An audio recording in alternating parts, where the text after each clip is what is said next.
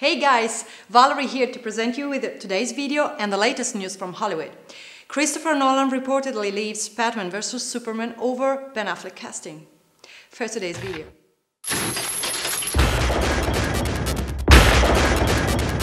何なんだここは。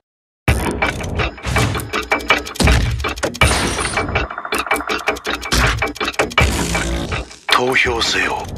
最も罪が重いと思う罪人を時間内に多数決で決めろ。こ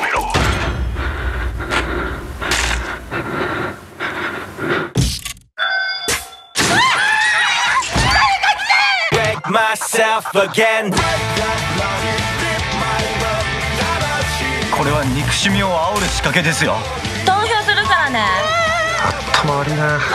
もう誰も死なない。嘘つくか。そんな。ジャッジ。もうこんなのやだ。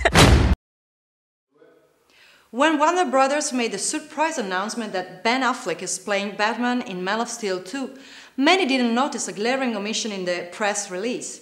Executive producers Christopher Nolan and Emma Thomas weren't listed in the official announcement, causing many to believe that they have both left the project due to Ben Affleck playing The Dark Knight. Man of Steel 2 comes to theaters July 17th, 2015. Thanks for watching. Follow us on Twitter at FilmIsNow. See you next time.